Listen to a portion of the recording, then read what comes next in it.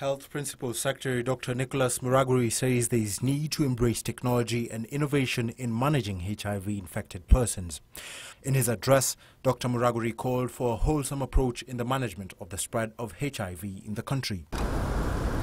According to a report by the National AIDS and STI Control Program, NASCOP, 1.5 million people in the country are still living with the virus. To manage the situation, NASCOP has started the Anza Sasa campaign to provide free treatment to persons living with HIV. People testing HIV positive will now be put on ART immediately after testing through a campaign called Anza Sasa kwa maisha poa. We strongly believe that people with HIV should live long and live a productive life. The campaign will run in all public health facilities countrywide. Children living with the virus will also be covered by the program, same as persons exposed to HIV infection.